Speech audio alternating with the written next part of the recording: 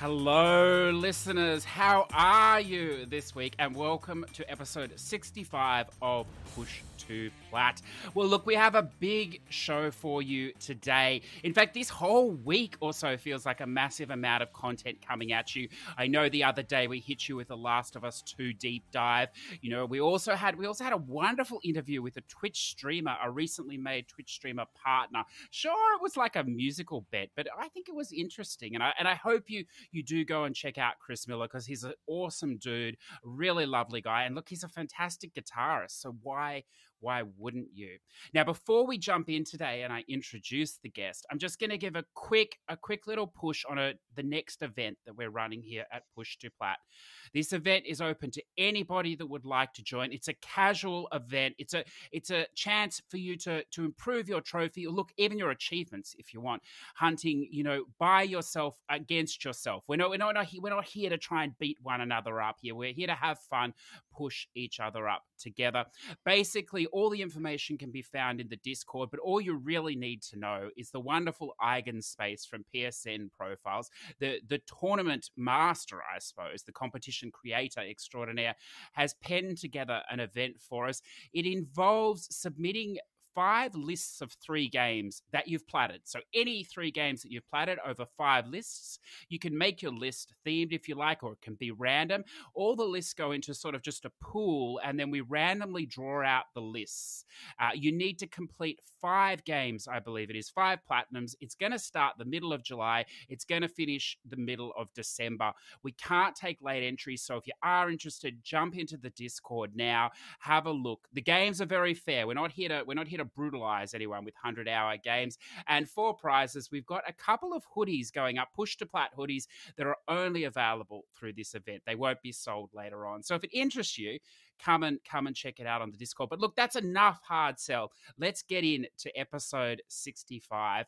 Today, I'm very lucky to be joined by the owner of Knoef's, which I'm sure I've mispronounced again, listeners, trophy site. Now, if you don't know them, I was going to say a niche site, but they're really not anymore. They've built up, they have a massive amount of guides there, but they have many unique guides, many guides for games you can't find anywhere else.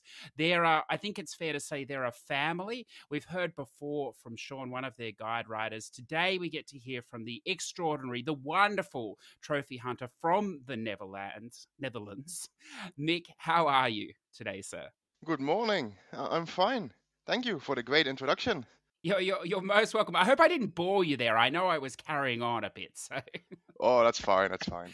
So, look, we had a guest on the other week or two, Floris, who I mistakenly said was from Belgium, but he was also from the Netherlands. So, look, this is one of the countries that I have never been to. Can you tell me, what's it like living there? Well, I live in the most southern province of the Netherlands. That's called Limburg. And actually, the goal was always out. Like, Limburg is not really the Netherlands, but it's more like Belgium, actually. Because I have this really strange accent. If I talk to, let's say, somebody from Amsterdam, they always ask me, "Are you from Belgium?" But it's just because, well, it's just the accent here. But in Limburg, keep it in this region, it's really like open fields, lots of nature, relaxed. People are just chill. It's really great to be here, actually. It sounds perfect. Yeah. It's very easy to get that, you know, because I know the history there. There's, you know, Belgium, you know, some of it was taken, some of it was given back, all this sort of business. So, you know, for an outsider, you know, forgive me, listeners, for the other week, but I do apologize to Floris. But the Netherlands, we're firmly there today. Now, sir, can we start off with a bit of your gaming background? How did you get into games, and how did you get to where you are today with them? Well, I've been gaming all my life, I guess. In the early days, I had the Nintendo 64 with the old cartridges. I had a Game Boy Color, a PSP I had a Wii, I have a Nintendo Switch now, Xbox 360, Xbox One, PlayStation 2, 3, 4. I never had the one. PC gaming, I do have a PC, gaming PC, expensive one.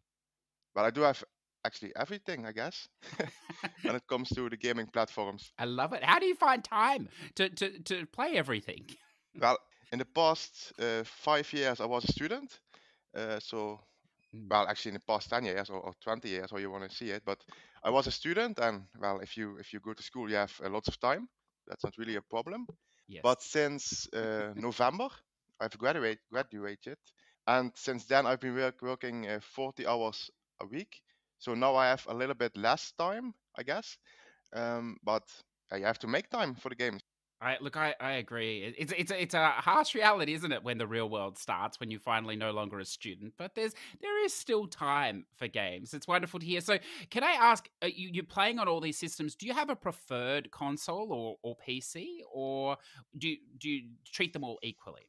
Well, for now I just play only PlayStation 4, but I think that is Mhm. because of my website. Well, creating content delegates you to, I guess, one platform. Being on multiple won't achieve anything because writing a guide takes up a lot of time, and having only the evening hours to play a game. But if you're going to play multiple platforms, you won't have enough time to finish a game within, let's say, a week or two. So for now, it's just PlayStation 4. Okay, perfect. Now, we will get into the site, obviously, in a moment. But can I ask, what sort of gamer are you then? Would you classify yourself as a completionist, or, I mean, do you see yourself as a trophy hunter? What sort of gamer are you? Well, in the beginning of PlayStation 4, I wasn't really a trophy hunter. I had like 0 trophies. But eventually I got the hang of it, and I was like, "Hey, that's cool, trophies. That's fun to collect." Hmm. So I started to collecting trophies, but I don't really see myself as a completionist because I have like 70% of completion overall. And if I just don't like a game, I would just don't play it. I would just shut it down and go to the next one. Yes, I look. You're 70%. It's low, but I'll allow it. But yeah, I look. I agree with I'm hovering at the 59%, so you can tell I'm a harsh critic of the completionist mentality. But I like that idea of just moving on when you've had enough. I think it's very natural. I did read, now correct me if I'm wrong here, that you're not a fan of stacking games. In fact, I don't think you stack any games. Is that correct? Yes, I currently have a trophy list of 223 platinum, of which none are a stack. It's all unique games. I mean, I do have them. I get if I get the Ratalaika codes, I get like one EU code and one NA code. So I got like 2,000 stacks if I want, but I just don't like it. It's boring. Yes. Yeah. No, I agree. There'd be many trophy hunters that listen to this because there's many of them are trophy whores, I suppose is the correct term. Mick, maybe you think I am. Look, I probably am, I suppose. So we'd be shocked. Our drawer is on the ground that you don't play these. But look, I totally understand because it does suck up time or whatever else. Can can I ask then, what style or what genre of game do you like the most? Do you have a favorite? Well, I think it's the adventure games, the shooter games. I guess it's the PSVR games. Often they're the genre of Mm. themselves, I guess. I think those three are the main categories. But if you look at my list, I think you will see a game of every genre, really. It's not really one thing I play. Yeah, I like that. I like that a lot. So, look, why don't we jump into a little bit about what we've been playing, if you like, and then I want to move on to about the website, how you started it, and why you started it. I think in all these things. But before we get there, Mick, our listeners they like games. They like to hear about games. So, could I ask you, sort of, what have you been playing recently that you could share with them some info on? Well, recently I've been playing the Darius Cosmic Collection. That's Mm. like this old school ported arcade game. Hmm. It's where you fly a ship and you have to kill all these old school bosses in pixel style. And we got them from PR Hound. And I've been playing them with Matthew, one of my co-writers. And that was really fun. We got 2 games or 2 bundles. I would say they're really fun, but just a little bit too expensive. One game is like 60 euros and the other one is 40. But I think that's just a little bit too much. You get like 8 games in one bundle, but still, I think it's a little bit too much. Also been playing Star Wars Episode Racer. Now, look, just before we go on, because I'm sure Sean warned you that I like to go off a bit here on tangents and just draw things out. It's very enjoyable for me. I wanna ask about this game before you move on from it. I'm always scared of these games because if you didn't play them as a kid, if you don't have experience with the past, they tend to be very difficult. Is this Darius quite a difficult collection? Yes, it is because you get like 5 lives, and if you die, you lose all your power-ups. So what you need to do is you play for like a tiny bit, and you press the save button. Then again, you play for a tiny bit, and you press the save button. And if you die, you're just gonna reload the save file. So this plays like the arcade archives save interrupts. Yeah. Yes, but you can make the save in game, so you don't have to quit the game. That's really nice. That is nice. That makes it a lot quicker. Okay. Yeah. Sorry. Sorry to interrupt. So Star Wars, you were saying. Yes. Well, I had Star Wars on my Nintendo 64 back in the day when I was like 5 or something. And this is actually the same game, but released on the PlayStation 4. I believe they did a few new features, but they didn't really enhance any graphics or something. So it's like a one-to-one port, and it's really fun to play an old school racer. The game has cheats, and you can actually complete it in a quick time. Let's say like 20 minutes. But Matthew and I played it the normal way, and it's I would say about 4 hours to 5 hours playing time. Yeah. And I believe the game is $15, so that's really a good time. It's funny, Mick, because I talked about this game the other week, and I think it's a nostalgia trip. If you played this on NES, I think it probably is good value and you'll enjoy it. But if you didn't, I think it grows tiresome very quickly. Yeah, it does give the feeling back to the old school days. So if you played it before, it's really nice to do.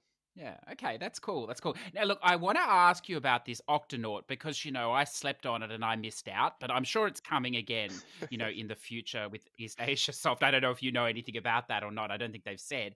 But what is it? Is it fun or not? Because I can't think of anything better than playing as an octopus that can fly. Well, it's actually quite the same as the Darius Cosmic Collection. It's also a side-scroller that you have to shoot enemies that come flying at you. I would say just a newer game, a lot easier. And what you have to do, you have to play as an octopus, of course. Octonaut, the name already says it. You have to kill a couple of enemies. I believe you have to clear 6 levels. But there's one main trick in this game. You have to collect the diamonds. And the diamonds always spawn as the color green. And if you want to change the color, you have to shoot the diamonds. So if you shoot them once, they turn from green to yellow, then from yellow to red, and from red to purple, and from purple to violet. And there's a couple of trophies tied to that. I saw that. Yeah, I'm looking forward to it. And there's no word on when it's coming, is it? Maybe next week? Or... No, I did email the publisher, East Asia Soft, and they just said that it was delayed. Really, everything they mentioned about it. Yeah, fair enough. Well, something to look forward to. Now, the next one, my co-host on Level Cap, Joe, who's unfortunately, listeners, still waylaid with The Last of Us 2. Turns out it's longer than any of us expected, and he's lost somewhere towards the end, I think, trying to finish it. But then he's very eager to get into the Spongebob Squarepants. Now, I understand you wrote the guide for this game. Is this a throwback to your childhood, perhaps? No, not really, because I never played the original Spongebob. But I was really excited when I saw this game coming out, and I was like, hey, that's something I have to play. And, well, we got it, of course, before the release. That's really what we generally get, like a couple of days. And I started playing it, and I was like, hey, Pete, perhaps we can work together on this. So what I did, I just completed the game as fast as I could, taking all the screenshots. And I had Pete write up all the details where every collectible was. So you have to collect like 100, the stupid golden things. I don't know what they're called. And 80, spatulas, that, and 80 socks. So I took all the screenshots. I did set up the guide and the design of the guide, and he just filled in all the details. And that was really fun to do. I didn't realize I started playing a little bit of this game last night, and it's really a collectathon, isn't it? This THQ Nordic here. It's a real throwback to older style games, but I mean it's very colorful and I know you do some of these THQ games that come through, and I mean they're a mixed bunch. They're a B grade developer, which is fine. They own that, which is wonderful to see. And to be honest with you, their products are getting stronger and stronger, with a few exceptions, maybe on the racing side, but. But this one, it was, from what I've played so far, I played up to the first boss, which I believe was some sort of a flying squid thing. It's good. It's enjoyable, but there is a lot going on in those levels. Yeah, it's a jellyfish king, the first boss. Actually, the first level is quite a big one. It's like this open field thing. where you have to rescue Patrick, and it's really fun because you have to destroy all these enemies, and it's really colorful, like you mentioned. And well, I think it's especially designed for kids, of course. But hey, we are just grown-up kids. That's exactly right. And what I liked about this game is that, well, at least for the first section up to the end of the first level, and I assume for the whole game, it's all fully voiced as well. The dialogue, which is wonderful, and the controls are not janky or they're not floaty. I found them pretty tight. For there is some platforming I've come across. It's not challenging platforming or whatever, but it's fun platforming, and the controls work well. The game is a good package, and I think for the price, I think it's one you could recommend, or I could recommend as well. I think so. Yeah, it's a good game. I think it's almost classified as a AAA game, I suppose. It's really good. Yeah, I mean, their games are getting better. I know you're a bit of a racing game person. I know they did one. It's eluding me. Oh, they did the Monster Truck one recently. It wasn't the Monster Jam, but whatever it was, which was a little bit dicey. But by and large, they're producing some good stuff, which is lucky, Mick, because of course they have like 80 or 90 different licenses now under their belt. So it's going to be interesting Yeah. to see. I don't know. Did you touch this Desperados that they put out recently, or? Pete, I did request it, and Pete is only playing it, and he's writing the guide. Oh, But I'm fantastic. not sure what it's about. I have to ask Pete. Yeah, it looks like it's a top-down strategy. It looks pretty involved, so I look forward to hearing. Well, they did send like this PDF guide Yes. with a lot of tips and tricks, and it included some cheats actually. Oh, good. So it's like no die and stuff like that. Ah, We are able to use that, but we aren't able to share them. They ask, so we actually can't write a guide about cheating. So we have to use the proper way. yes. That's interesting. That's interesting. I didn't know that. Yeah. See, so there you go, listeners. There are a few tricks behind this guide writing business, obviously. I see. But look, we'll get to that. Now, Minecraft Dungeons, I believe you wrote the guide for this as well. I've played a little Yes. bit of this. What did you think? Did you enjoy it? Yeah, I played it with my brother. We were like, hey, let's play this game. We actually bought it ourselves. We didn't get any codes or something. So it's a self-bought game. That was really fun. It was like it's not too long. It's like I would say 15 hours to 20 hours. And you actually have to clear a few levels, like a bunch of 10, I suppose. And you have to grind a bit to get better weapons. You can unlock really cool weapons like a hammer that gives lightning and shocks every enemy. It's really cool. You have to fight against all these Minecraft enemies, which is really fun. You can play it in a local co-op, also in multiplayer. The only downside was that there's a couple of bugs in the game. For one, my brother lost his character at level 15, so he had to start all over again. That's not great. No. although I believe it has been patched at least once or twice, so that may have come out of that already. I know you played it close to launch, so that may Yeah. be listener beware. What I wanted to ask though, did you play any of it solo or only all in co-op? Minecraft, I only played in co-op. Yeah, because I know you can play it solo as well, but I think overall it's a much better experience from what I've heard in co-op. Yeah, it's just way more fun because it's one of these games that if you die solo, you just die and you just lose a life. But if you play in co-op and you die, you can ask your partner to revive you, so you don't lose a life. And it makes it just a bit easier. This is the game that you have to play in effect 3 times as well. Is that correct? Yeah, you have 3 difficulties. You have the normal one, the apocalypse difficulty, and I don't know, the expert difficulty or something. So like 3 difficulties, and with each difficulty you get new enemies and a tougher boss. Okay, so it's not just a total rehash of the run again. It does evolve. No, it's way harder. Yeah. Okay, now that's interesting. Yeah. Now, please feel free to throw out any games, but before you do, there's one that I want to ask you about. I noticed you played about as much as I did by the look of it, but look, I enjoyed it for what I played. Just a little time consuming, I felt. The moving out here for the PS4, also Xbox, as you knew where I was going. What do you think of this co-op, overcooked style moving game? I suppose. Well, we have good contacts with Team 17. It's a publisher of the games. And I did write a guide on Overcooked, and it was really fun. But the problem is, I play those games with my buddies on local co-op. So I have to invite my buddies. They have to come play over, and well, it just takes a lot of time to really complete the game. And I must say, Overcooked was a bit easier than moving out. in terms of trophies and completing the levels. The problem with moving out is getting the golden time, like a set amount of time to complete the level is it's okay, it's doable, but you have like these three objectives you need to complete, like Mhm. kill all windows or destroy all windows, and you don't know the objective until you complete the game of the levels, I must say. So you have to replay the levels a lot of times, which makes it a bit harder to get the platinum, I think. I think you're right. That was that was part of my problem with it. I played the first few levels and I didn't realize that, and I was like, I'm enjoying this. This will be a fine platinum. It won't be too bad. And then I realized, as you said, once you complete the level, all these other things come out, and it sort of I sort of realized how many times I would be playing each of the levels. So, but it is really Yeah. fun.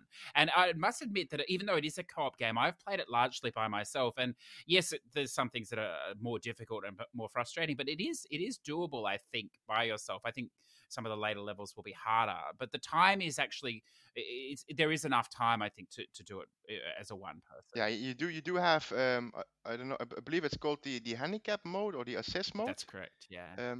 But I haven't tried it out. I believe the game will get a lot easier if you turn it on. Yes, it does. The time limits by far they get much bigger. So it definitely takes the pressure off if you are playing by yourself. I would say that. Yeah. Now I know that you're also a bit of a VR fan as well. You know, look, I like to I Yes. like to touch the VR. Occasionally I put it on. I rarely play it though. But what is the draw to you? Why do you like so much about the VR? Well, I always like to try, of course, new technologies. So I was like, hey, this VR thing, that's really cool, and I just wanted to try it. So I think about a year or two ago, I bought it, and it's really fun. You get like this unique experiences in the VR that you can't really enjoy on just a normal game, I would say. Hmm. Um, and I would think that my favorite PSVR game would be, let me think. I think Prison Boss VR. Ah, yeah. Do you know that? I know it. I've never played it, but I'm familiar with it. Yes. Yeah. Yeah, I will just give a brief description of it. It's like this game, and you're in prison, and you have to craft all these little items. Let's say a stuffed bear, a love ladder, alcohol, cookies, stuff like that. And you're on this really tight area. You have not too much space, and you have to craft all these items. And occasionally the guard walks by, past your cell, and if he does, you need to hide all these items, because if he finds any, he will just take them all away. And getting enough points will unlock, of course, the next level of the prison. You have to work your way up, and well, I really think that's really cool. Yeah, one of these crafting style VR games. It's a little bit lengthy as well. Am I right? It's not a 2 or 3 hour experience. This is a No, I fully would say about an hour or 10, I think. for the whole game or Yeah, it's not okay, it it's not is. too. Oh, there you go. Okay, well, I definitely need to add to my list. Anything around the 5 minutes to 1 hour mark is definitely valid in my opinion. But there's a run of games here that I want to ask you about. The one of the sad things with VR, of course, is that the games they come and then they disappear very quickly. I think so. So it's easy to forget that they ever appeared, well, at least on the PlayStation, perhaps not on the PC side. And the first one I want to ask you about is the Pixel Ripped 1995. It was two stacks, the EU and the NA, I believe. What did you think of this? I've been sitting on the fence on this one for some time. Yeah, well, it's part two. It's one of two of the series. Hmm. You have the Pickle Whipped in 1989, and you have Hmm. 1995, and 1995 is part two. And I think it's better than part one. I really enjoyed it. And why? Of course, part one didn't have a platinum trophy. Part two does, so that's really a thing. Um, and one of the trophies in part one was you had to complete this level without actually looking at the screen. So you have to play with your Yeah, eyes closed. It's really stupid trophy. yeah. That doesn't sound like fun. No, so that's really one of the main reasons. I did like the gameplay, of course, but I just didn't like the trophies and not having a platinum one. Hmm. And then part two, it's a bit more focused on a family thing and on Christmas. Um, and well, that's one level that I really enjoyed. It's like this Easter egg toward Streets of Rage or this fighting game. I don't know what's really called. Yeah, and you have this level that you have to beat up everybody, every kid in the game, and that's really fun. Yeah, that's interesting. And overall, it handles smoothly. Yeah, in VR.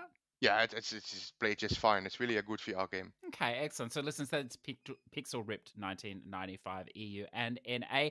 Now, the next one that I want to ask, and the reason I've been sitting on the fence on this is that most VR games are fairly reasonably priced, but every now and then one comes along which is a little bit more. Now, I don't judge, games by the price tag. I think everything is valid, but it does make me wonder sometimes, especially if I know it's a shorter experience, whether it's worth it or not. Now, I'm pretty much convinced that it is worth it, but I'd love to hear your opinion on it. And this is, of course, the Paper Beast. um, oh my God, Paper Beast. Oh no. It's a strange game. Let me put it that way. I mean, you have to like it to play it. You just spawn in this desert, and there's this animal coming towards you, and he drops like this gem, giving you the ability to walk, and you just have to walk in the area. It's really a strange game actually.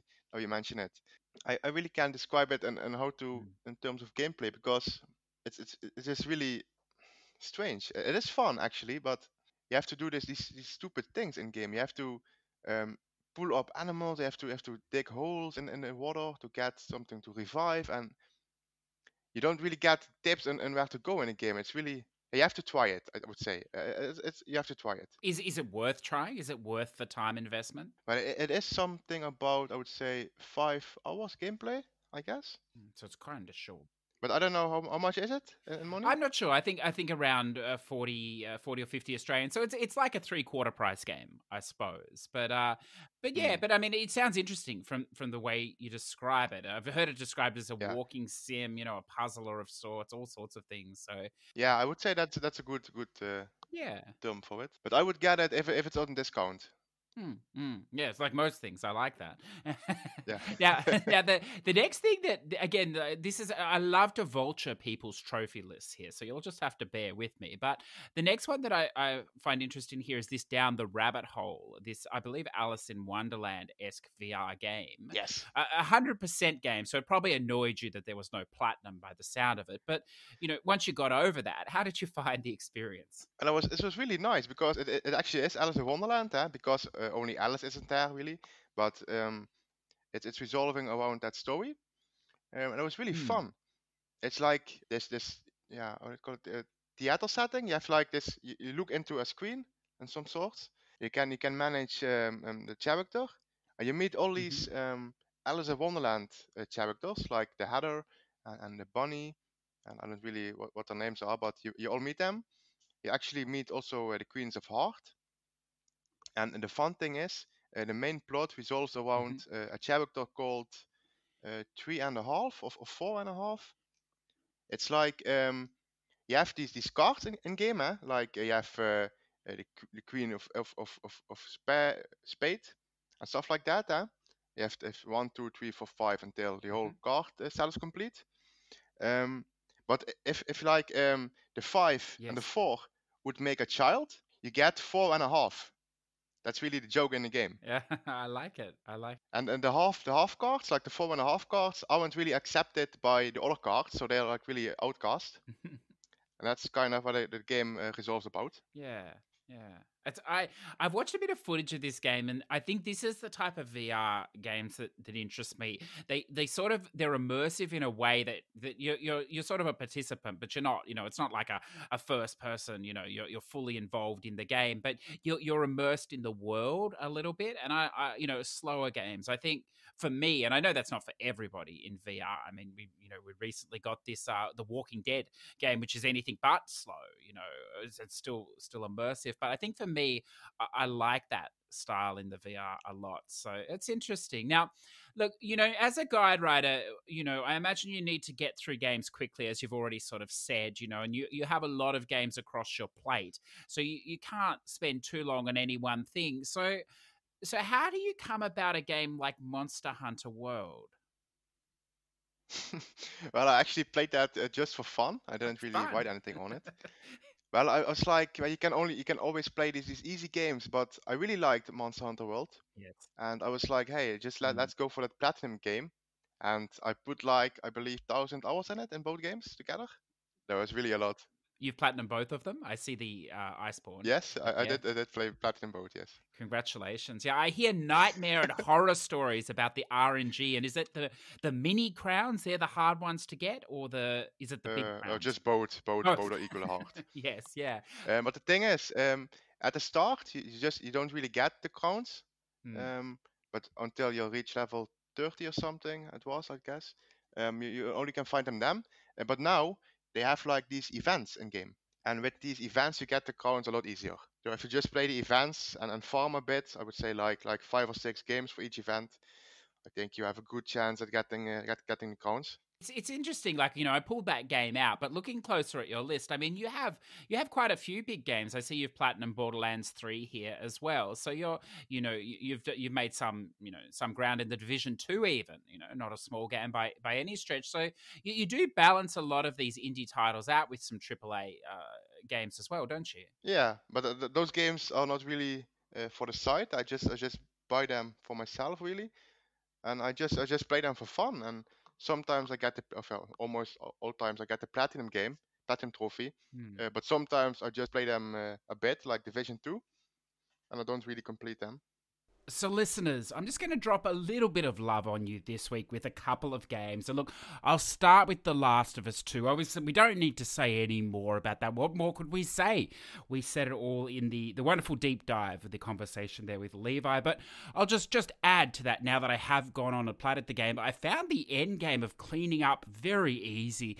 The use of your clear save, if you like, your completed autosave, that you can save again and then transfer to another save slot, makes the collectible hunt really, really simple. Obviously, without spoilers, I think, well, I could probably recommend making sure you've done all the collectibles in the last section of the game, from sort of the beginning of Seattle Day 2 through to the end. If you're sort of scavenging fairly well up to there, you don't, and not using a guide either, for locations up to there, just scavenging normally, you're probably going to have enough of the supplements and the gears and things to fix your weapons by just naturally playing the game to that point. So if you get to that sort of second section of the game, Seattle Day 2, which is not that far in, and you have cleaned out the collectibles off the auto save, and as I said, the complete game save, that's where your platinum will pop. So it might even save you a bit of time. But look, it's very painless. So overall, it's a great way to earn what is really an easy platinum, if long. But today, what I'd like to jump on you is another game by this Jandusoft. It's a wonderful, wonderful developer and publisher, this company. They make,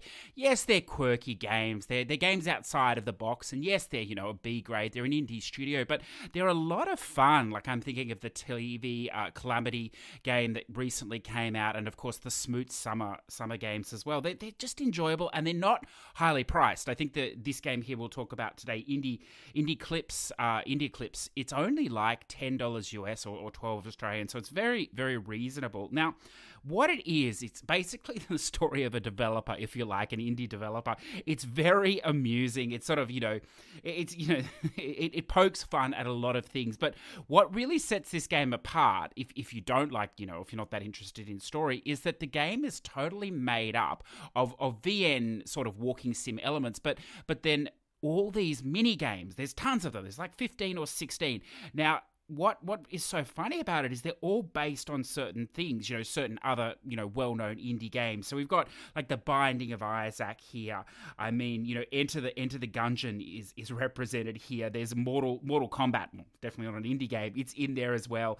There's there's some absurd things like showering with your grandpa. They've turned into a mini game as well with a fantastic trophy. Trophy hunters, if you're looking for a good name, that is the trophy for you. Look, it's got all sorts of everything in there. Now, it's not all easy either.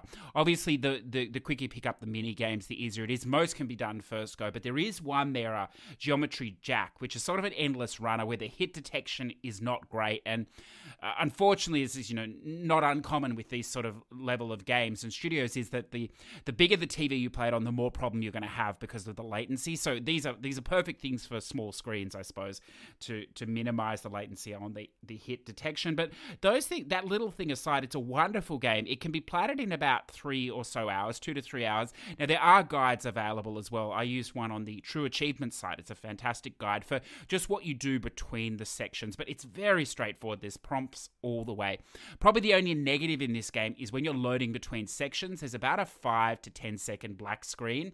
Again, it's not a major problem or whatever else, but because some of the sections you go back and forward in, it's just a little monotonous. But the mini games themselves are great because they load up almost instantaneously if you do fail.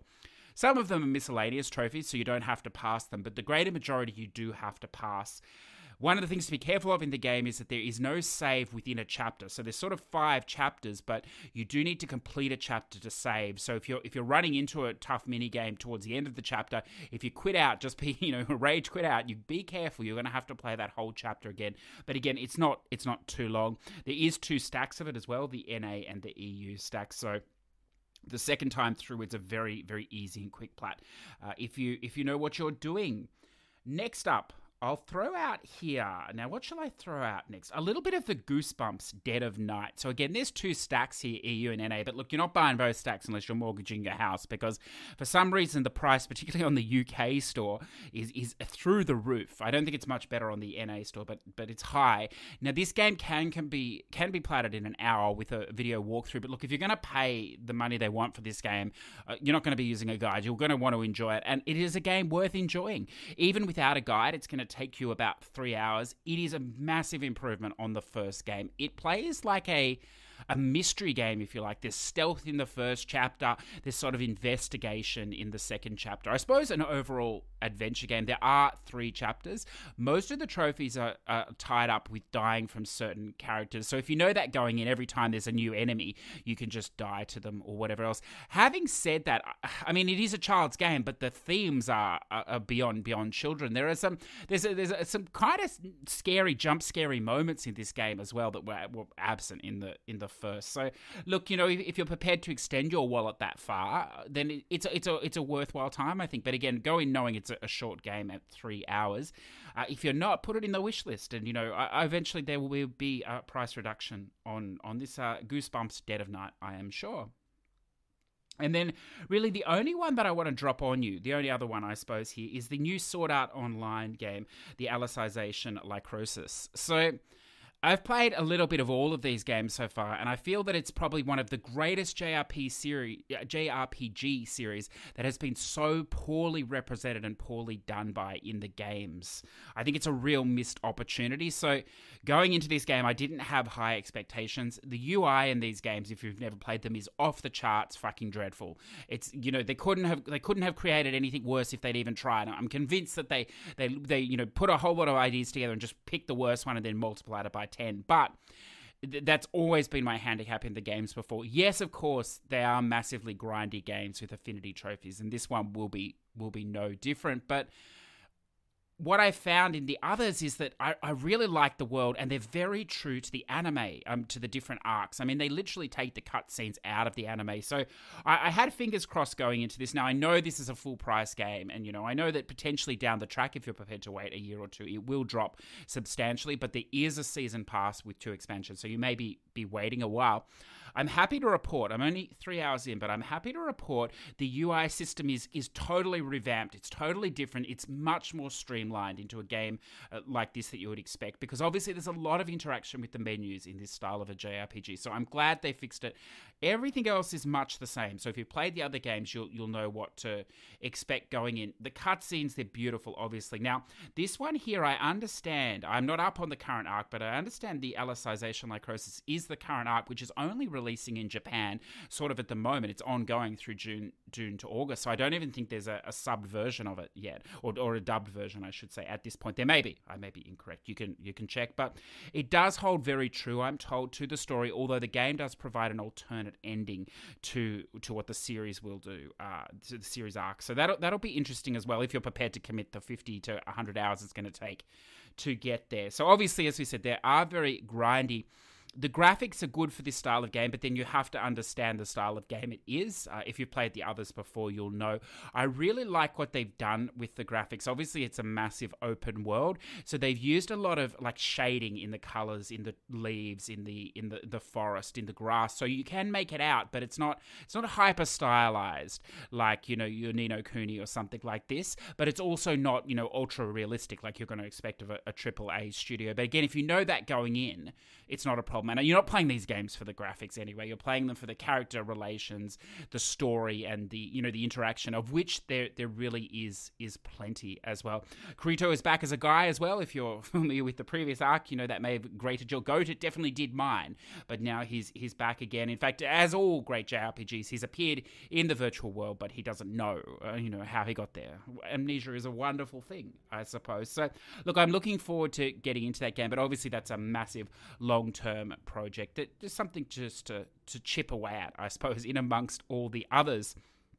I'll also take a quick opportunity to give our Patreon producers a shout out.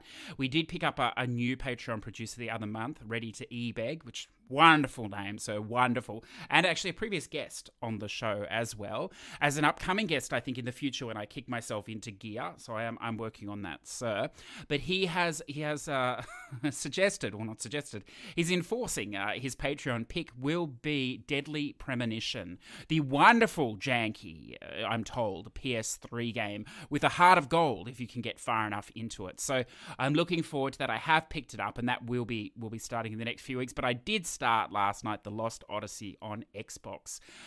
Patreon producer Rick's suggestion. I understand he's going to be starting it as well soon. I feel that's going to take me, sir, around 2 months or so, but I know you have given me a big out there by not having to collect all the treasures and things. But I'm looking forward to getting into that, and I actually picked up, there's a little bit of DLC, sort of a dungeon or something with a super boss. So I think it was $1. So I thought, well, why not? If you're going to play the whole game, you might as well play the last 5 minutes as well. So we'll see how that all goes. So I look forward to getting into those games as well. But I know it's picking up, listeners. I know that Ghosts is coming out this week as well. So we're getting a lot of new stuff in the works very shortly too. So before we throw back into the topic, I suppose, today, which will be having a look at Knoef's guides and Mick, the owner here, as we just talk about how it all started and how it all sort of works. But before we do, why don't we just take a short break and we'll be right back with you.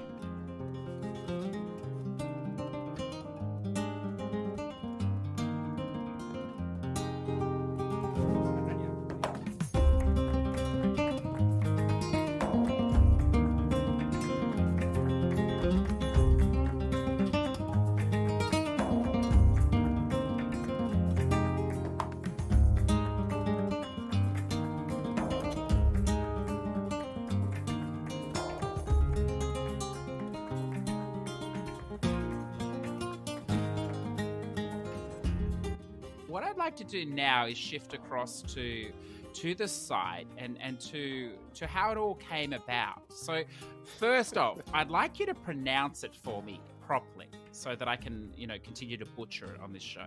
Well, it's pronounced Knoef. Knoef. Yes, I'm going to let you say it. I think we'll be safer. But look, why did you start it? How did it come about? Well, just like I mentioned in the really beginning of the show, I was a student. And I wanted to play games, but I really didn't have the money to buy any games. And well, they're quite expensive actually. So I was like, I had the time to play it, but I didn't have the money. So I wanted to keep the time because I didn't want to go to work. And I wanted to play games. I was like, how do I resolve this mystery of getting games? And I was like, what if I make this website and just ask the games for free? And I think that really worked out nice. It's so funny because I didn't think you were going to say that, actually. I thought you were going to have some, big thing about how you wanted to give back to the community and all this garbage and stuff like this. But at the core of it, and I'm sure you've seen this before, there are many people, I think, that believe people go into reviewing games or writing trophy guides solely for the reason that they can get the game early so they can get to play it before everyone else. And I know this really pisses some people off. Mick, as well. But the reality is that the amount of time you might get earlier, it's really invested in actually writing the guide. I mean, it's a huge amount of work, isn't it? It's not just, you say here, well, you couldn't afford the games, you got the games, but it's still a huge amount of work you owe, I suppose, the developers and the publishers by accepting their games to write the guides for. Yeah, I mean, some games are just really short. I like the what the Leica games, and actually writing the guide takes longer than playing the game. Yes. Yeah, I like that. So you started off. Now, one of the things I like about your site, because there are, as I listen, and there are many guide sites or whatever else, but you set up independently. There are very few independent guide sites. There are a couple now, but you're one of the few that has grown. You've grown substantially in the last year or two. You've added guide writers as well. I know you have a big, a European audience or whatever else. So how did you go from just setting it up, you wanted games, to where you are today? Well, in the beginning, it was really just writing any company, really. If I didn't like the game, just write them and just try to get out there, getting a name. And I found a few smaller studios. I would say Lightwood Games with the Paugi games, the Ratalaika games, and the third one is Sometimes You. I think you know them too. Yes. Yeah, it's a Russian publisher. I think those three helped me in the beginning. And I actually did write a couple of guides on PSMP profiles, the large site. And I had this big hit with Horizon Zero Turbo something. It's a racing game. Oh, yes, yeah. The Turbo, yep. Yeah. Yeah. Yeah. And I wrote a guide for that on that site. And it became free on PS Plus. So all of a sudden, all the views went up. And I was like, hey, it's really fun. And I started writing more companies and more companies. And eventually I got some free keys. And the problem was with PSM profiles, you can only start writing a guide once the trophies have been synced. And getting them early on is a problem because the trophies won't be synced and you can't create a page on PSM profiles. So I was like, hey, just create my own website and just set up the pages manually and just do my thing, really. That's interesting. That makes a lot of sense. But so going forward, you've built a team now around you, or I think a family is a better term, because a lot of these other sites, people are freelancing as they are with your site as well, but they're sort of all independent, doing their own thing. Your site very much you have cross collaboration. You work together on guides and things like this. So how did you build that team? How did you meet these people that are with you now? Well, in the beginning, I was with Colin. He's also Dutch. And he helped me writing guides. He didn't really help me set up the site, but he just helped me writing guides. But eventually he left because he didn't have time anymore. So I started looking for new writers. And well, our biggest social media platform is of course Twitter. And I just reached out to people that I really liked. And I believe one of them was Pete in the early stages. And he really liked all these indie games. And he was like, yeah, I don't have time and I can't commit and blah, blah, blah, blah. I was like, hey, man, here's your code. It's, good luck and just let me know how the game goes. And he sent me all the screenshots and I added them into the guide. And he really liked it. So he joined the team. And eventually I recruited Matthew. He's a UK writer. I think really the same way as I recruited Pete. But I think with Sean it's a different story. Because I really saw a possibility to get some views into the visual novel games. So I needed a writer that covers all those games because I really don't like them myself. I just really find them stupid and yeah. Oh. That's just my opinion. Oh, sure. Don't listen. So I recruited Sean and he's kind of the boss and the king in the visual novel genre.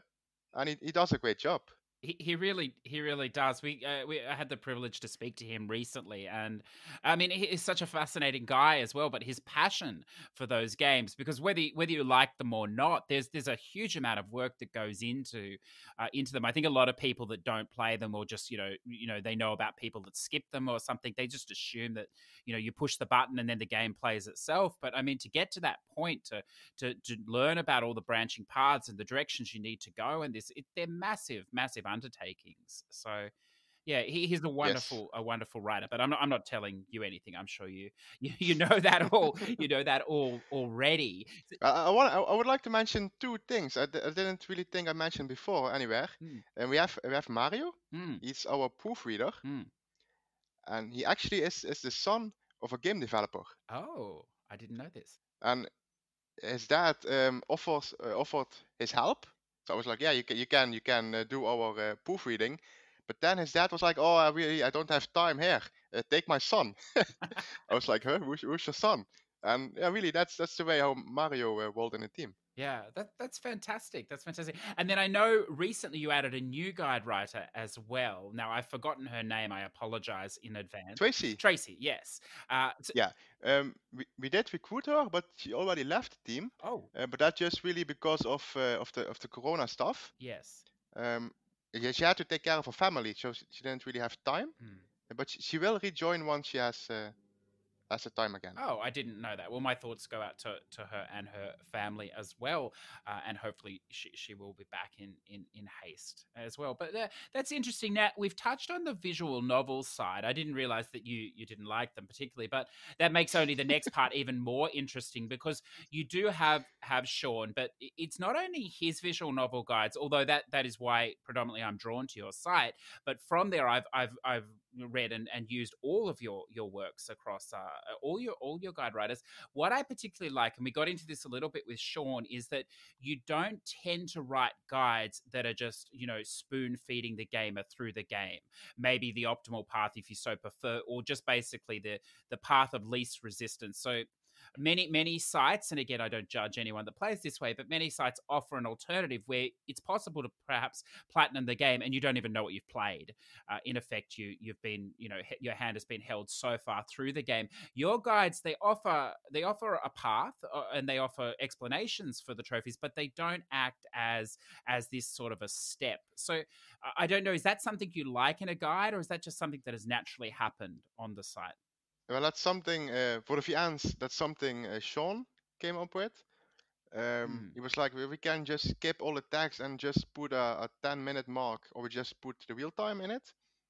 And that's mm. really his decision. It's fine with me. I mean, it's his guides.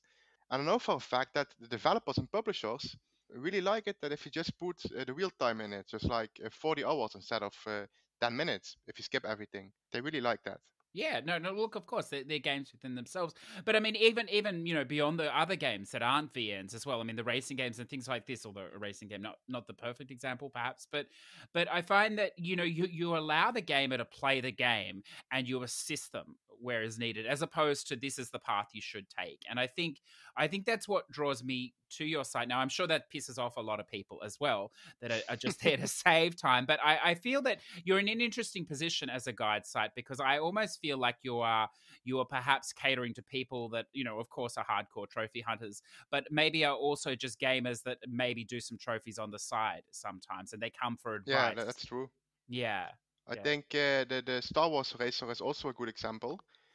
I bet Driver I believe is something, the German trophy hunter that makes the YouTube videos. He actually focuses on really getting the game done as fast as possible.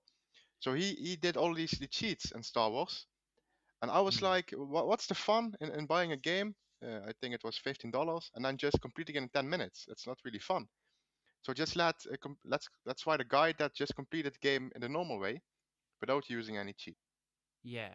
Yeah, it is refreshing. And as you say, it's refreshing to get the real time on a game as well, because I know that's always subjective, but often guide writers, and I'm sure you're used to this, they overestimate the average skill of the community and perhaps their own skill as well. And they put absurd times sometimes on games Yeah, that that's true. it's just unrealistic and frustrating at times too. So your site has recently partnered here with a pretty big player in the visual novel arena, Nook Gaming. Is this through? How did this sort of come about, and why? Why did you reach out? Well, Sean is always busy with these visual novels, and he's doing his thing. And he was like, "Hey Mick, I got this two sites, and I want to partner with them." I was like, "Why? I mean, what's the deal?" He was like, "Yeah, they're big, and German this, German that, and a lot of views." And I was like, "Oh my God, why?" And he just kept asking. I was like, "Okay, let's do this." And Really, it isn't really a big thing or something. We just use each other's, I would say, information they have, and we have this little page on our site that refers to them. But I really did it for Sean. He liked it and he wanted it, and so I was okay. That's fine. Let's go a bit more to the visual novel thing too. Yes, yeah. Well, it's a dicey playing field, I'm told, the visual novel trophy guide market. So just be careful how big a player you become, I suppose, in the future. Yeah, there are a lot of other sites, Yes. and I won't mention their names, but they are accusing us of copying their guides, and that's really just plain stupid. But they're actually trying to discredit us with the publisher. They're emailing them like, this Knoef is copying our guides, and they're stupid and they're naughty and stuff like that. And yeah, that's really just plain stupid. Yeah, no, look, I understand. There's a whole lot of randomness that goes on in these things and personal things as well. But, we must strive to be above that. Having said that, though, one of the things, and I don't know if you want to comment on this or not, by all means, don't comment if you prefer not to, but I've noticed an increase, particularly in visual novel guides or short format guides for short games where they maybe put in particular steps that are not required in a view of catching people stealing their work. Now, look, I'm not opposed to that. I understand what's going on, but it's incredibly annoying as fuck for the gamer that has to work out why that's even there or what the hell's going on. So I don't know if you want to comment on that or not, or just leave that. Yeah, I don't think Sean does that. No. Having unnecessary steps in the guide. But it is really terrible if you do that. I mean, you have to you write this guide and the player is gonna read it and it's like, why on earth am I doing step 7, 8, and 9? It's not really necessary, and it could be that he just goes to another guide if he finds out. Yeah, no, look, I think that's fair enough. And we won't touch any more on that negativity. Now, I want to just talk briefly, if you can, and of course, only what you're comfortable saying here, but you've built up a very good network with the publishers and this side of thing, and also with the devs. How closely, when you're writing a guide, do you work with the devs? Is it completely independent, or is there a bit of back and forth if you get stuck, or how does all that work? Yeah, I mean, our opinion is of course independent. Huh? I can just say, oh, it's a 5 out of 10 game, or it's really a bad game, or something like that. I mean, we don't really give opinions, but they don't really influence them either. But if I get stuck, I just email the publisher or the dev, and I'm like, hey man, I can't find collectible 7, 8, and 9. Can you help me? And mostly the publishers get back with an answer or reply, and it's really frustrating. But some publishers email back with the comment that, hey man, it's a community effort, and good luck finding the collectibles. I won't help you. That must be wonderful to hear when that email comes. Yeah, I had that with Down the Rabbit. Mm-hmm. I couldn't find this one collectible, and I emailed the publisher, and he was like, yeah, well, it's not really fun if I tell you. You have to find out yourself or ask the community. So I just kept looking, and eventually I found it. Yeah. But yeah, he didn't want to give it up. Yeah. No, well, that look, more power to him. I've always wondered what developers feel about trophy guide writers, because I mean, I know some games sell very highly in the trophy hunters market, but the majority of games are bought by people that probably have very little interest in trophies at all, and therefore don't use guides. And I've always wondered what how the devs see this sort of stuff, and whether they're embracing of it, or whether they feel that you're, and not you, just in general, writers are just almost butchering their games for as we say, this easiest possible Yeah, path. that's true. I actually had one publisher. It was this VR fishing game. I don't even know the name anymore. But I asked for a key, and he was like, "Yeah, man, we don't give keys to trophy guides, man. People have to find out themselves where to catch the fish." I was like, man, what a stupid reason. You can at least have the players decide themselves if they want to read a guide or not. But he just really didn't want to give a key to a trophy guide site. Now, what I want to ask now is, it's a bit of a different question, if you like, but you're in a good position to answer it. We've seen in the last 2 years, but it's intensifying, even though we're going through this corona and things are slowing down. Predominantly it's intensifying. There are so many smaller indie games coming out at the moment. The market is definitely flooded. I'm sure you see it because you're trying to keep up with guides and things like this. What do you think about all these games? Do you think it's sustainable? Yeah, it depends really, because if you like play 10 indie games, I would say 2 are really good, and I would say about 5 are entertaining, and I would say the other 3 are really just horrible. But it really depends Mm, on the studio, I guess. I mean, if they make mm, a profit, they can sustain themselves. It's really up to us to, I would say, discredit them or something. But I like the indie games because having my site puts me in a position to try out like almost every game in the franchise. And some games I really like, and yeah, well, the other games are just plain stupid. yes, it's very refreshing. It's true because look, I play a ton of stuff too, and I have a similar attitude to you that the game is worth as much time as you're willing to put into it. But if it doesn't Yeah, show you the respect, and I don't care what it costs, if it doesn't show you the respect of your time, then it's not worth anything, to me. And I therefore have no problems. And I mean, that's a great attitude to have because you can play so many different things. The same with your site, so you get to experience a lot of stuff, but you also don't get bogged down in these other games. But I know there are a lot of gamers that won't even dip their toes in the water until they've read a review or a guide or they know about the yeah. game because there is so much out there that you can't buy everything. Well, maybe Hakum can, but the rest of us, the rest of us, we can't. We just don't have the time, Well, unfortunately. Hakum actually gets also games for free. That's true. Yeah, yeah. No, I understand that. Yeah, that's good. So now that you've transitioned to full time work, how do you manage the running of the site? Like, is it as big a time commitment as it was for you, or is it sort of self sustaining now? It's a bit self-sustaining. What I do, I just write the guides. I do the PR info, so I email the publishers and devs. Mm, I have Sean do the administration, so getting all the email addresses and contact info into one Excel sheet.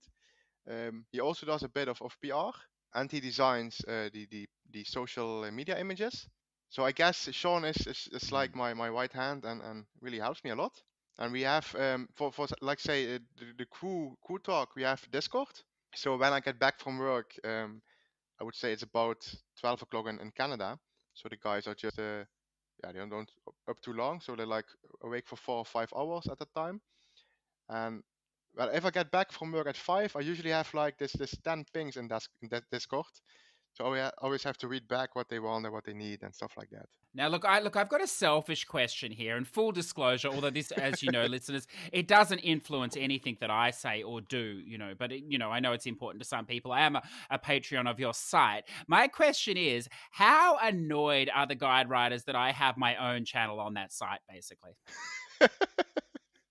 Oh, they like it actually. I mean, you're one of the few patrons we have, Mm. and they really like talking to you, I guess, in the channel. Yeah. Well, look, it's totally selfish too. I mean, I enjoy talking to them, but it's like having a living trophy guide at my fingertips. If I get stuck, or if I need some help, or if I'm not sure if I want to play it, I ask, and one of them knows. It's fantastic. Yeah, So that's really cool. it's very cool. I would urge many people to consider that. It's a great perk of your Patreon system there. Now, the next part is a double-ended question, or double-loaded question, if you like, as we approach the end here. What advice would you give to someone that's thinking about starting out on guide writing? But you have to show some sort of commitment, and it really takes up a lot of time. So you have to actually have time. Try to be as professional as possible. You have to be at least in some sort be good in English, because if you aren't, you're just gonna email the devs and they're like, what's that for clown? And why is he emailing me with so many errors in the mail? So you have to some sort of skills in English. Um, Mm, you have to set up some sort of platform. I don't really like the YouTubes or the Twitter reviews. I think they're just stupid. mm. Just set up a site. Get start at the bottom. I mean, you have to start somewhere. Do a couple of games with your own money, and then reach out to publishers.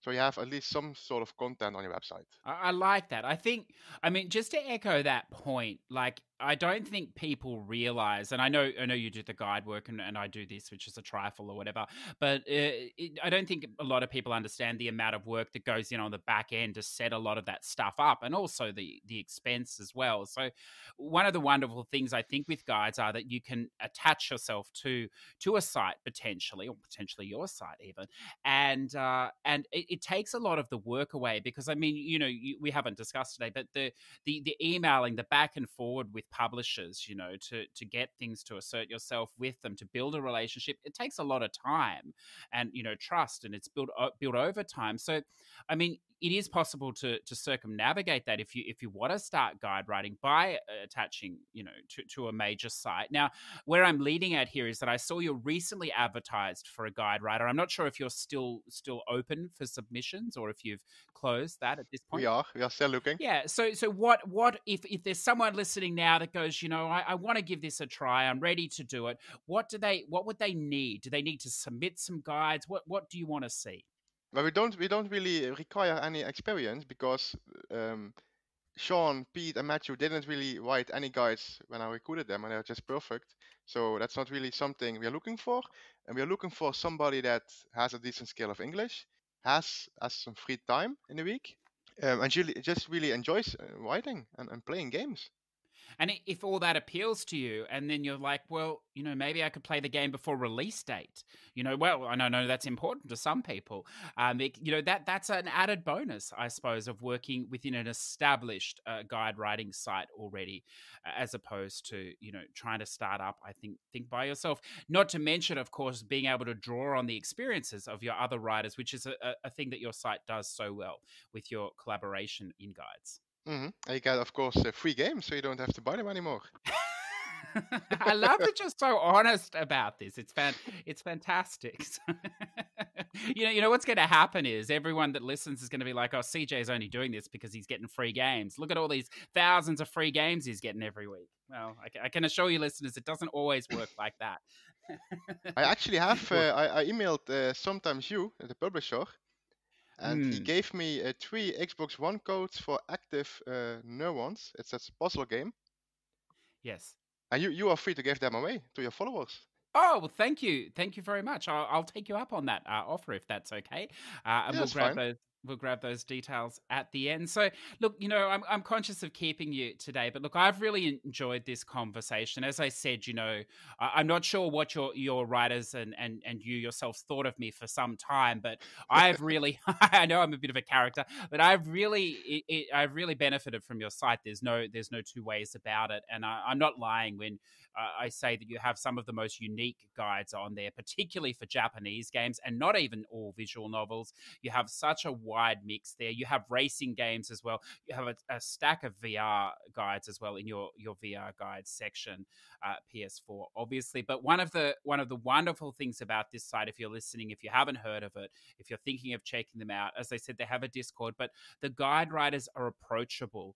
So you're not going to be messaging some random person who's written one guide. This is a team that are there, and they're available to help you out if they get stuck. And I see this happening in the Discord. I think that's a fair comment to make, Mick. Yeah, thank you for the compliment. Not at all. Not at all. So just before we wrap up today, Mick, if our listeners, if they're trying to find you, if they want to come say hi, they want to see the work, how is the best way to get in contact with you? Well, of course, you have to check out our website. That's knoef.info, and Knoef, that's written with a K, as in kilo, and then an N, November, and then an O as in Oscar, an E as in Echo, and an F as in Foxtrot. It's really a typical Dutch name, so I understand if the people around the world have like, hey, what's that for a weird name? But it's knoef.info. We do have a Twitter. It's at knoefnl, I believe. Yeah, knoefnl. That's Knoef and NL from Netherlands, of course. We do have a Discord that's on our website, and people can join that, and we're just available to chat with them, really. Perfect. And of course, all that information will be in the show notes. Now, look, I can't let you go, so with asking, how is Knoef the dog today? He's fine. He's napping. He's snoring a lot. He's eating all his cookies, and yeah, he's doing great, actually. He's getting a bit old, actually, but it's just dogs, huh? they get old. And now I read, sorry, we're dragging here, but I read he's 70 kilogram Mastiff. That's correct, isn't it? Yes, it is. That's a big animal. Yes. Yes, and we actually we have. I don't know if I'm allowed to talk about it yet, Of but course. perhaps it's nice. It's nice to mention. We have this game that's coming out really soon, and it will feature Easter egg of Knoef. Oh my goodness.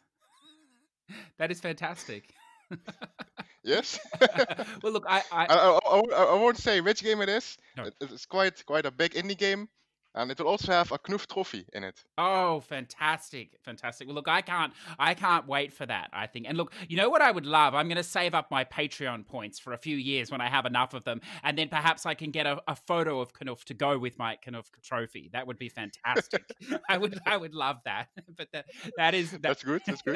That is wonderful. So look, I'm gonna let you go there and enjoy your wonderful day. It sounds like it's a beautiful place and a beautiful day for you today. But again, thank you so much for joining me today. It's been a real honor to finally get to speak to the owner and a person that I think of as a friend, even though we've actually never spoken before, because I've read and spent so much time with your words and also your fellow writers on the site.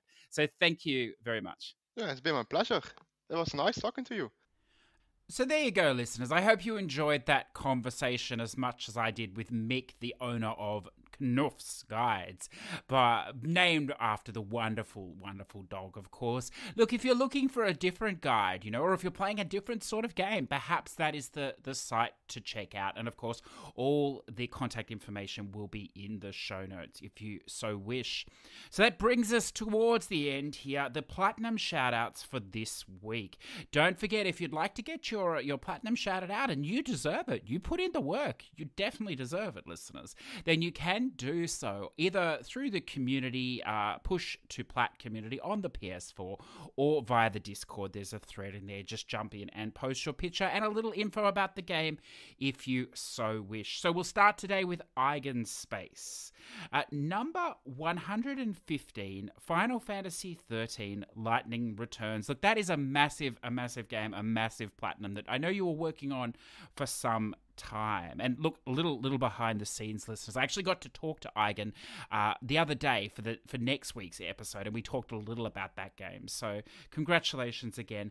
Number 116, Gris, the wonderful platformer-esque, I suppose, indie game. Well worth a check if you've never come across that before. Number 117, the Count Lucanor.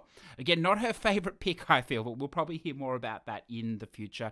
And just a late inclusion, number 118. She's been busy. She's been very busy. The Sims 4. No, I didn't do this the legit way. Definitely downloaded all the families from the EA gallery.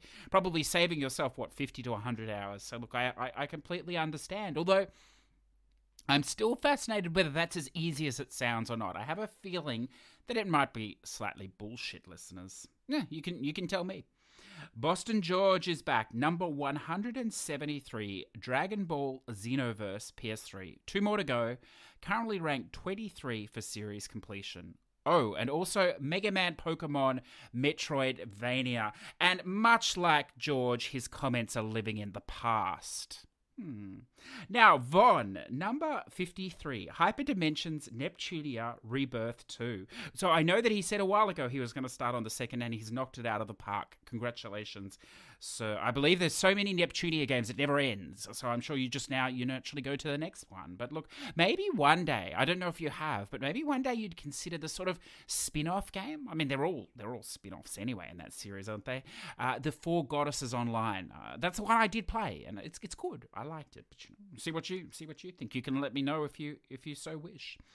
Redbeard Rick, he's back, he's busy. Number 175, Bully, the fantastic PS2 classic, reported over to the PS4 with trophies. Number 176, Lord of the Rings Aragon Quest, the PS3 game that I know nothing about, although I understand that's an impressive platinum, so congratulations, sir. Number 177, Prince of Persia, The Forgotten Sands, also a birthday plat for Rick. Look, I don't know how old he is, but look, it's safe to say he's younger than me, and therefore, we have to respect that. I mean, Who isn't these days? But wonderful to see. And what I love about this Plat listen is it took him a lot longer than he expected, I think. So it's great that he still managed to fit it in on his birthday there. Well done. Well done, sir. Number 179, WWE SmackDown vs. Raw 2010. No online trophies on this, so can be platted at your leisure. Well, look, George could be interested in that. I mean, he loves old things, so, that could be perfect for him. You should pass that on. Afraid of the Folly is back. The gentleman from England. I hope you are well, sir, and safe and surviving in this current climate. Number 6. Oh, it's unfortunate. I was so pleasant, and now you drop a skilled game on me. I see how it is, sir. Number 65, Crash Bandicoot, the highly skilled game. Although Folly does have children, and this requires very precise and quick movements. So, congratulations to your family on a wonderful plat there. So if that is what happened, we can't say for sure, listeners, of course. Zador VP, number 468. Oh, there's lots of Lego from him this week. Lego The Hobbit PS4. He says, all Hobbit stacks done. Shame they cancelled the third movie DLC. A much more fun Lego game than Force Awakens. Of course, he did that the other week, but not a big fan. Soulless Game, I believe, was his critical acclaim there. Print that on the box art next time. Number 469, Lego Movie 2, the video game. Did all the non-trophy related stuff in the base game, as we would expect, sir. As we would expect. As well. All characters, objects, vehicles, all scanned objects, all sets. Congratulations. Of course you would do that, and I salute you for that. It's important somebody does. Will play through the DLC as well, but might not scan everything there, despite there being the only really enjoyable part of this Lego game. Oh, so I think the DLC was the part that had no trophies, but, I'm sure you'll do it at some point, so, just to get the full Lego experience there. Renichi, number 156, Deadfall Adventures Heart of Atlantis. Congratulations, sir. It is a travesty on my behalf. I do not know this game, but I expect that it's a skilled plat, seeing how you play normally. Congratulations. Mr. Tam, my latest platinum was for Final Fantasy 13, Lightning Returns. Look, everybody is playing that at the moment. And it only took 6 years, 4 months, and 25 days. I know I should become a speedrunner. Well, that's nothing to sneeze at, sir. I mean, a lot of people have finished that game in less than 6 years, 4 months, and 25 days. But the fact that you didn't, the fact that you're setting a time record here, admittedly on the longer end, it's still an achievement. And you should feel proud of that. I mean, you may never have another game that takes you that long. So I'm going to celebrate that, and I feel you should as well. Congratulations, sir. And the last entry, this could be a new member or perhaps a new poster, I'm not sure. But either way, welcome, sir. Yoltz Reese, number 33, Duke Nukem 3D. Weird fun, very easy. Only grindy trophy is kill 1,000 enemies. There's also a YouTube guide just in case. It's a great game. It's a little spammy, perhaps, but it's forgiven because it's Duke. It's wonderful. It's wonderful. So don't forget, listeners, as we said, if you want a shout out, you know what to do. If you don't, rewind it a couple of minutes. It'll tell you. So until next week, I think we've come to that point where we can bid each other adieu for this week, listeners. Don't forget, you can still help us out, even if you don't want to do the Patreon, because why would you? I'm not giving that bastard money. Then you can still help us out other ways, of course, by spreading the word, by subbing on YouTube, even if you don't listen to it on YouTube. Look, I don't, but the people in the PR at the offices, they're convinced it's important. I'm not so sure, but you can sub there or whatever else. Do whatever you like. Write a comment if you want. I don't care. Do whatever you want. Jump in the Discord if it so interests you, if you want to say hi. And I'll also like to thank, I know in the last month I've had a lot of messages on PSN, direct messages as well, from people that are dropping in and out or listening or taking a break or finding us for the first time. And to you, I welcome you. I don't know, this is a different sort of podcast. I'm a different sort of gamer, I suppose. What can you expect? But I hope you find something of value here. And of course, because the guest changes every week. Not every week is for every person. But, if it's for you, then tell me. If it's not, you can tell me that as well. But it has been wonderful to meet so many of you, particularly Europeans in the last month or two. I see our numbers, which are continuing to grow, are starting to stabilised? Well, no, they're growing in Europe as well, which is wonderful. So perhaps there's a shortage of entertainment there. I'm not sure. But either way, I do welcome you and thank you. So as always, have a wonderful week. May the trophies fly every which way, hopefully landing on your account. And look, if you need a guide, well, maybe there's a new place to check out for you. Have a wonderful week. I'll speak to you soon. Push2Plat podcasts are conceived, written and edited by CJ Anderson in Adobe Audition. YouTube upload handled by repurpose.io. Music licensing by artist.io. Push2Plat would like to thank our Patreon producers Zador VP, Redbeard Rick, T-Bird, Olsero and Ready to eBeg. Without your support, this show would cease to exist. If you would like to say hi, jump into the Discord in the show notes or on Twitter at Push2Plat. If you're interested in supporting the show, then jump on Patreon, the Push2Plat Patreon, where you can find more information on how to support us and allow us to continue to bring wonderful guests and topics from around the world. Yeah.